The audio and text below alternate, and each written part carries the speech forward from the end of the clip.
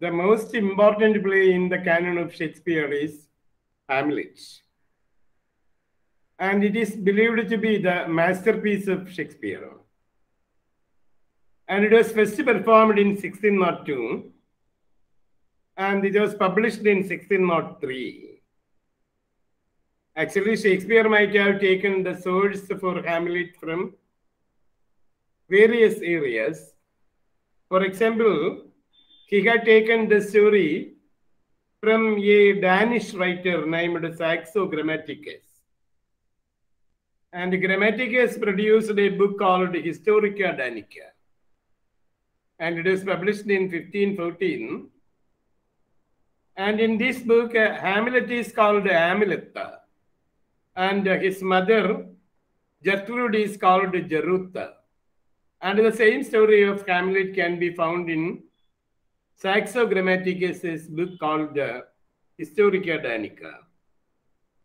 And Shakespeare might have borrowed this story from Historica Danica.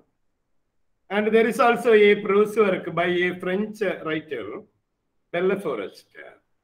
And it is entitled Historic Tragicus. Historis Tragicus. And the story of Hamlet is also there, included in the translated work by Belleforest. And the third source, seemingly the most important source, is actually taken from Thomas Kidd's book called Hamlet. And since Shakespeare produced Hamlet, the book written by Thomas Kidd is considered as Ur Hamlet or the Old Hamlet. And these are the three main sources for Shakespeare for the play Hamlet. And when we come to find the story of Hamlet, we find that on a dark winter night, the ghost of Hamlet's father, old Hamlet, appears before two watchmen. And then the ghost is seen by Horatio, a very close philosopher friend of Hamlet. So the ghost of old Hamlet was seen by the watch there. And they were named Marcellus and Bernardo. The ghost was first seen by the night guards of the castle named Marcellus and Bernardo. And they intimated about the ghost to Horatio, the friend of Hamlet. And Horatio also saw the ghost. And after all, Horatio intimated Hamlet to come and see the ghost. Therefore, on the next day, Hamlet comes and meets the ghost. And the ghost speaks with Hamlet, takes Hamlet separately and speaks with Hamlet. And the ghost actually tells how he was killed by Claudius. Old Hamlet was actually killed by Claudius. And he wanted Hamlet to take revenge upon his murder. So he wanted his son Hamlet to take revenge upon his murderer. And Hamlet could not believe the words of the ghost. And Hamlet, being a contemplative person, enters into a deep melancholy and even apparent madness also. And Claudius and Gertrude engage two of Hamlet's friends, named Rosencrantz and Guildenstern, to identify the cause of Hamlet's erratic behavior. Hamlet started behaving in a wrong manner, and therefore they engage Rosencrantz and Guildenstern to identify the cause of Hamlet's erratic behavior. And it was at the time the Chamberlain, Lord Chamberlain named Polonius, suggests that Hamlet may be mad because of love for his daughter Ophelia. And Hamlet was in love with Polonius' daughter Ophelia. And Polonius believes that Hamlet has been behaving in a mad manner because of his love with Ophelia. But Hamlet is not mad because of his love for Ophelia. It is the actual thing. Hamlet has been told by the ghost that he was killed by Claudius and Gertrude. And as the old man was laying on the lap of his wife, Claudius poured a poison into his ear. Actually, it was the poison made out of cursed Hebona. So he poured the poison called Hebona into the ear of Hamlet, and old Hamlet became dead. And they spread the news that Hamlet was bitten by a poisonous snake. Actually, they killed Hamlet by pouring a poison into his ear, and he became dead. But they spread the news that old Hamlet was killed by a poisonous snake. And the ghost of old Hamlet told Hamlet so the details about the murder made by Claudius and Gertrude. And Hamlet has become confused with the idea. So as he is a contemplative man, he thinks what can be done in the context. And his mother Gertrude has got married with Claudius within a very short time, say before the end of 1 month after the death of old Hamlet. The mother of Hamlet got married with Claudius. And at the time, Hamlet was 30 years old. And he had studied at the University of Wittenberg in Germany. And he had returned to his house on learning about the death of his father. And now he has been intimated by the ghost of his father that his father was murdered by Claudius and Gertrude. And Hamlet could not believe the words of the ghost, and it was actually the confusion in his mind. And he was asked to take revenge on the murder. But so he wanted to clarify whether the murder was done by Claudius and Gertrude. And in fact, he could not revenge. And it made him undergo a period of procrastination, delay in executing the revenge. And it was at the time there appears a group of strolling players with a plan of performing a play at the castle of Elsinore. So the group of actors reached the place, and Polonius introduced the actors to Hamlet. And Hamlet devised a plan to present a scene closely resembling the sequence by which old Hamlet was murdered by Claudius and Gertrude. And he devised a plan to present a scene specifically resembling with the sequence by which his father was killed. And the players are there, in fact, to play a drama entitled The Murder of Gonzago. And Hamlet devises a plan to fix a mouse trap, and this is called the mouse trap. So Hamlet says that he will fix a mouse trap by devising a scene where the old Gonzago is murdered by pouring poison into his ear. And the players agreed to perform that scene also. And Hamlet actually wanted to fix a mouse trap there. And he hopes that when the scene will be produced, Claudius will react. And the play was performed before the audience. And when the moment of the murder arrived, Claudius jumped up from his seat and left the room. And Hamlet was sure that Claudius was struck by his prick of conscience. And it was this reason why he went away from the place. And Hamlet followed him and found him praying. And he thought of killing the man, but if he would kill Claudius, his soul would reach heaven. because he was at the time praying. If a man is killed when he is in the prayer, his soul will surely reach the heaven. And Hamlet's father, while coming as a ghost, told him that he could not reach heaven. So he was wandering in the hell, and that he could not reach heaven. He was wandering in the purgatory, waiting for the moment to reach heaven. And he could reach heaven only if the murderers are revenged.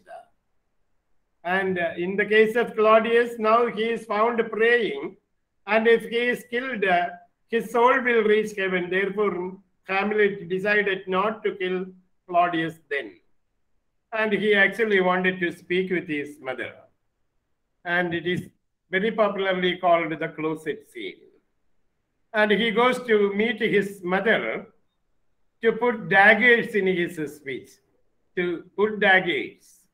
It is called to put daggers in the speech. And he wanted to speak with his mother, and thereby, so to accuse her of the murder. And with that intention, he went to meet his mother. And as he was speaking with his mother, he found some movements behind the curtain. And he thought that perhaps Claudius might be hiding behind the curtain. So he stabbed the person, and the person behind the screen fell down dead. And it was identified that it was Polonius. Polonius was actually hiding behind the curtain. And when Hamlet started speaking with his mother in a rash tone, he cried loud to help the queen. And Hamlet killed Polonius. And for killing Polonius, Hamlet must be put in the jail. Therefore, Claudius devised a plan and asked Hamlet to escape from the place and to reach England. So it was a technique adopted by him. So he showed interest in Hamlet and promised that he would help Hamlet from the murder if Hamlet would leave the place and reach England. And Rosencrantz and Guildenstern were also asked to accompany Hamlet in his journey to England. And Claudius gave a letter to Rosencrantz and Guildenstern to be handed over to the English king. And Hamlet went away with Rosencrantz and Guildenstern. And on their journey, Hamlet identified the letter and read it and found that it was a letter asking the English king to kill Hamlet. And Hamlet changed the letter. And he wanted the English king to kill Rosencrantz and Guildenstern. And Hamlet escaped from the ship and reached Denmark. And by the time, there were many other things taking place in Denmark. Ophelia, the lover of Hamlet, became mad when she learned about the murder of her father. When she learned about the murder of her father, she became mad. And so especially when she learned that Polonius was killed by Hamlet. So she became mad and she wanted to commit suicide. And she jumped into the water and became dead. And when Hamlet returned to Denmark, he found the grave diggers digging grave for Ophelia. And there was an interesting scene in which Hamlet is found conversing with the grave diggers. And the grave diggers, while digging the grave, found a skeleton, the laughing face of a man. And they remarked that it was the face of an old jester who was there with the old Hamlet. And so Polonius, the brother of Ophelia, so Laertes, not Polonius, Laertes, the brother of Ophelia, wanted to take revenge on Hamlet. And Claudius inspired him to kill Hamlet and offered to conduct a duel also. And for the duel, Laertes was given poisoned sword. And also at the same time, he arranged a goblet, a glass of wine with poison mixed in it. And the plan of Claudius was that if Hamlet would win in the duel, he must be given the poison to drink and thereby to kill him. And in the first round of the duel, Hamlet won success, and Laertes became wounded slightly. And when the first round over, the swords are to be exchanged. The sword used by Laertes is handed over to Hamlet. And at the time, Claudius offered him the drink, but Hamlet refused to drink. And suddenly Gertrude drank the liquor, the wine, and she fell down dead. So it was poison. It was identified that it was poisoned wine. And again, the second round of the duel started. And this time, Hamlet gave Laertes a good beating, and Laertes was wounded. And so it was poisoned blood now Hamlet was using, and Laertes was about to be dead. And then Laertes told Hamlet that the blood was poisoned, so that Hamlet would also be dead, because he had also hit Hamlet with the sword, and Hamlet was also to be dead. And the murders take place one after the other. Laertes fell down dead, and Hamlet, before his death, wanted to kill Claudius, and so he had stabbed Claudius and made him drink the remaining portion of the poisoned wine also. And Claudius also became dead, and Hamlet also fell down dead. Only Horatio was left there. And when the murder over, when all the murder over, there appeared the Norwegian prince. He came there, in fact, to conquer Denmark. And after all, when he came there was Horatio to tell him about the things that happened there, and he ordered for an honorable burial to be given to Hamlet. And this is what we come to find in the play Hamlet. And when we read the area, we come to find, so on a dark winter night, the ghost of Hamlet's father appears before two watchmen. And the watchmen are called Marcellus and Bernardo, and then seen by Horatio, the philosopher friend of Hamlet. And they bring Hamlet, and the ghost tells Hamlet that he was killed by Claudius. And he wants Hamlet to take revenge upon his murderer. And as Hamlet is a contemplative person, he enters into a deep melancholy and even apparent madness. Claudius and Gertrude engage two of Hamlet's friends, Rosencrantz and Guildenstern, to identify the cause of Hamlet's erratic behavior. But Polonius, the Lord Chamberlain, suggests that Hamlet may be mad with love for his daughter Ophelia. But Hamlet is not mad because of his love for Ophelia. And later in the play, we find Hamlet asking her to enter a nunnery, and this is called the nunnery scene. And this scene is popularly called the nunnery scene. So in this scene, nunnery scene takes place in Act 3, Scene 5. And in the nunnery scene, he wants Ophelia to go to some nunnery, that she doesn't like to get married. And he says that he will ban marriage if he will become the king. And after all, a group of traveling actors come to Elsinore by the time, and they wanted to play a drama called The Murder of Gonzago. And the play inside the play is The Murder of Gonzago. And when the actors reach the place, Hamlet communicates with them and devises a plan to present a scene closely resembling the sequence by which Hamlet imagines his uncle to have murdered his father. And he hopes that if Claudius is guilty, he will react. And when the moment of the murder arrives in the theater, Claudius leaps up and leaves the room. And Hamlet And Horatio agrees that this proves his guilt. And Hamlet goes to kill Claudius, but finds him praying. Hamlet thinks that killing in prayer will let him go to paradise. If he is killed when he is in prayer, it will help him reach heaven. In fact, Hamlet is forced to wait. And he goes to confront his mother then. And Polonius was already hiding behind the curtain. And hearing a noise from behind the curtain, Hamlet stabs the person behind. And Polonius became dead. For this crime, Hamlet is dispatched to England with Rosencrantz and Guildenstern. And in the afternoon of her father's death, Ophelia goes mad and drowns herself in a river.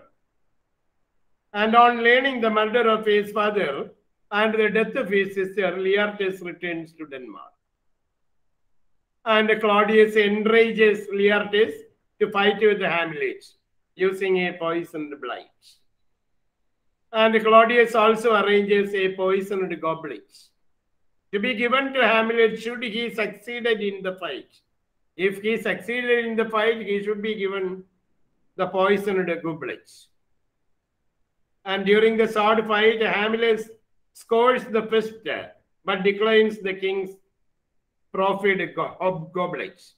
And he scores the fist, but declines the drink offered by the king. Instead, Gertrude drinks the goblet and becomes killed. And Laertes succeeds in wounding Hamlet. But he does not die of poison immediately. And he kills Laertes with his own poisoned blight. And Hamlet then kills Claudius with the poisoned blade and makes him drink the rest of the poisoned wine. And Hamlet also falls down dead.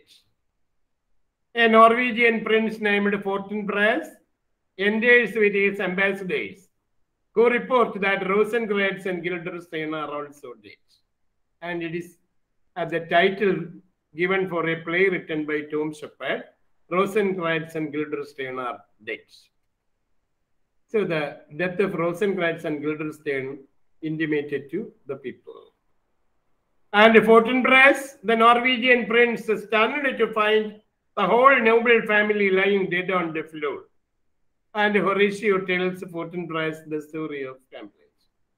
And he then orders that Hamlet be carried away in a manner befitting a soldier and must be given a respectable burial. And there are a number of other things also that we have to remember. So Denmark was a Protestant country at the time the play was enacted. And there is also a reference to a mouse trap. Actually, the mouse trap referred to in the play is the scene devised by Hamlet to present the murder of his own father. He devised a scene to be added in the play inside the play to show the murder that occurred in his own castle, the murder of his father. And I told you, Claudius and Gertrude killed old Hamlet by pouring cursed Hebona into his ear. And after all, there is also an interesting scene in the play where we come to find Polonius sending his son Laertes to study in Paris. And at the time, he engages a servant also to spy on his son. And the servant engaged is named Reynaldo. And actually, the final scene presents a Norwegian prince named Fortinbras coming to conquer Denmark. Formerly, his father was killed by old Hamlet. Therefore, the Norwegian prince wanted to take revenge on Denmark. But Claudius wrote a letter to the prince of Norwegia that old Hamlet is dead and so Claudius is the ruler now and there is nothing enmity between them. But it is not taken seriously by the Norwegian prince, and he comes to take revenge and finds all the people dead, and after all, he orders for the honorable burial of Hamlet. And there are very popular scenes in the play. For example, the play within the play or the performance of Murder of Gunsago takes place in Act 3, Scene 2. And the grave digger scene is a scene offering comic relief, and it takes place in Act 5, Scene 1. And the castle is called Elsinore Castle in Denmark. And the other important things about the play is that Hamlet is the longest play as well as the most discussed one. And T.S. Eliot called the play the Monodys of literature. And it is a play written in the Senecan format, a Senecan tragedy, dealing with the theme of revenge. And here in the play, the hero is not at all a man of action. And Hamlet is actually a young philosopher given to deep reflection and contemplation. And this is the reason why there are many number of soliloquies in the play. And Eliot, in his essay Hamlet and Its Problems, throws a virtual bombshell by calling the play an artistic failure. T.S. Eliot regarded the play as an artistic failure. And his main complaint is that the play lacked objective correlative. So that there is no objective correlative. So the objectives are not correlated. There is no interconnection between the objectives there. And it is this reason why Eliot regarded the play as an artistic failure. And Dr. Tilliard, one of the important editors of Shakespeare, labels this play not as a tragedy but a problem play. And even Bernard Shaw, noted for his allergy to Shakespeare, could not resist the compelling fascination of Hamlet. And he mentions the play as his choice for a world-class series. And very interestingly, Hazlitt referred to the play as "it is we who are Hamlet." And it was the remark made by Hazlitt. According to him, we feel not only Hamlet's virtues, when we watch the play, we not only feel Hamlet's virtues, but also his weakness as our own. And Coleridge about Hamlet maintained the opinion that I have a smack of Hamlet myself. And C.S. Lewis, very interestingly, said that we read Hamlet's speeches with interest, chiefly because they describe so well a certain spiritual region through which most of us have passed. So we actually read the speeches of Hamlet with more interest because they describe a certain spiritual region through which all of us have passed. And in the play Hamlet, we come to find him coming in every scene in a new role. In the opening scene, we find him speaking in riddles, speaking like a little more than kin and less than kin.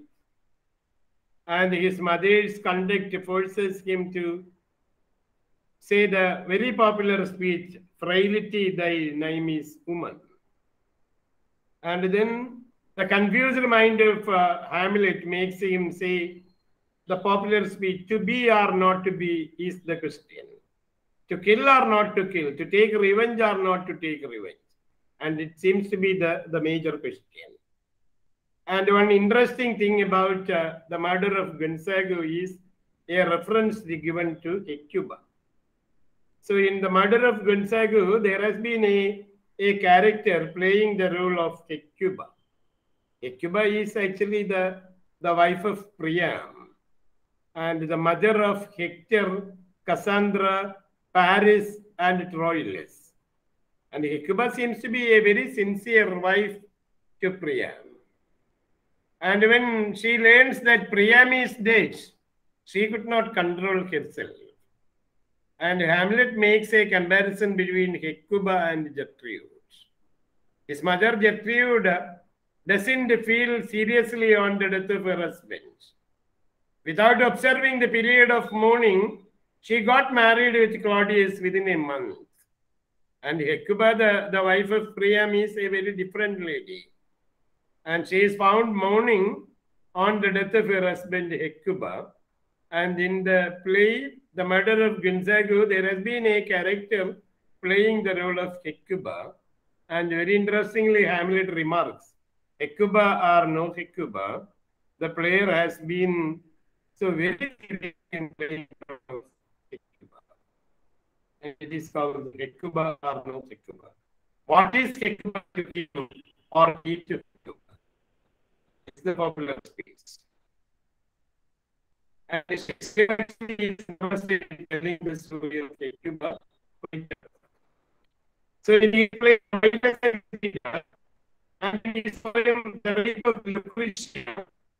So there are references to the Hecuba story. In Hamlet also we can find the story of Hecuba. In his play Troilus and Cressida, and in his poem Rape of Lucretia, so there are references to Hecuba. And in this play also, so in Titus and Andronicus and in Coriolanus,